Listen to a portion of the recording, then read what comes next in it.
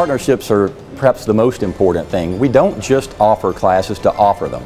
We offer them with a purpose, and in most cases that purpose is to train our citizens for real jobs that really exist in the real world in our environment.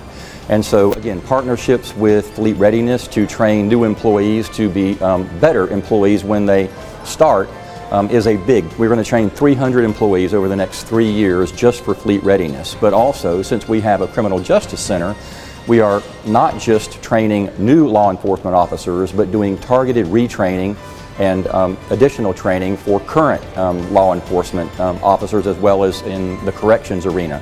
So if you're talking about almost anything in the allied health field, from nursing to respiratory care, we are currently training up to 300 employees through the Fleet Readiness Center to help with aircraft manufacturing and repair. So in our area, we are certainly the entity that is looked to by business and industry to partner with. Almost every program that we have relies upon a partnership with a healthcare provider.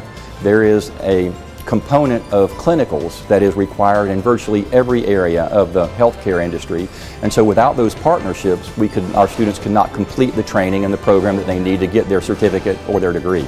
And we are certainly the most nimble, the most on-the-ground organization that there is, and so we're uniquely suited to meet immediate needs, emerging needs, as opposed to some of the more traditional higher education providers. And so I think that the main reason that the Florida college system institutions need to grow is because, as I said in the beginning, the demands of Floridians are growing, and we're the ones that have to meet that demand.